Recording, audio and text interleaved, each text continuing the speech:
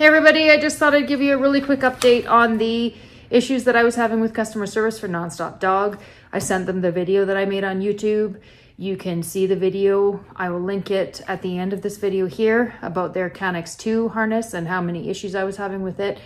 They basically told me that I wasn't using it properly and they wouldn't do anything for me. I was having issues with the front carabiner here catching on the sides because the buckles were too small, and it just kept catching on a run if my dog was going after a squirrel or whatever, and it was just kind of unusable to me. They did respond back after I sent that video to them, and they said that they would refund me for the harness that I purchased after I made the video.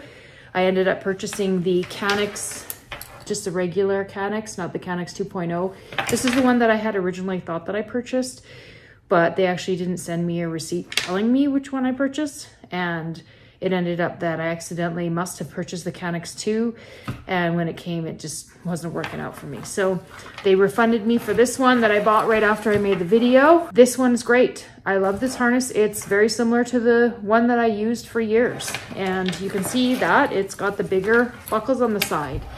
And I haven't had any issues with this, even though it's a large. My last ones were mediums. They didn't have any mediums left in stock, so I ordered a large.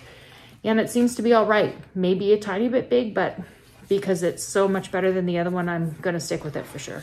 I like it. So, I mean, it's too bad that they only reached out to me after I made a YouTube video, but at least it's better late than never, right? So I wanted to make sure that you guys knew this. I wanna make sure that I'm totally honest in all my videos. And I feel that at this point, they've really redeemed themselves, giving me a free harness.